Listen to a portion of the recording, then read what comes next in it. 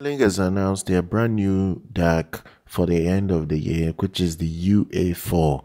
The UA4 is going to combine ESS DAC and in an attractive price tag.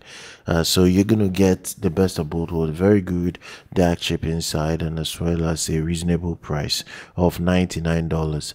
Now, the company claims that the new UA4 comes with a 0.87-inch display, so it's going to be providing you information on the current playback and even quick access to a range of settings.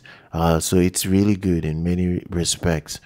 It does have a way for you to control the volume if you want to, or even do a software a software update on the DAC if you want to do so.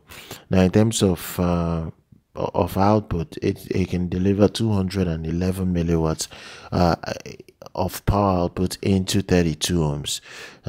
You will also have ESS 9069Q DAC chipsets inside. It's the latest DAC from ESS Saber technology. It's really built very well. And one other thing you look at is the fact that it can work with both your PC effortlessly, even your Macs now. And the price tag isn't crazy. It really isn't crazy. 211 milliwatts is more than enough for a lot of people that just don't listen to music or watch stuff at a very high volume. So this is going to be enough. And not only that, if you're using ear monitors, this will last you very, very well. So that is it. It does come with a USB fast connector. It supports high resolution audio, 32-bit 768 kilohertz. There is also DSD 512 support.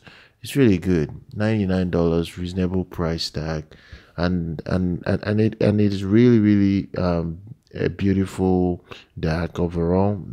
I'm gonna drop details for you guys down below if you want to have a look at it and check it out and see if it's something you want to have in your collection.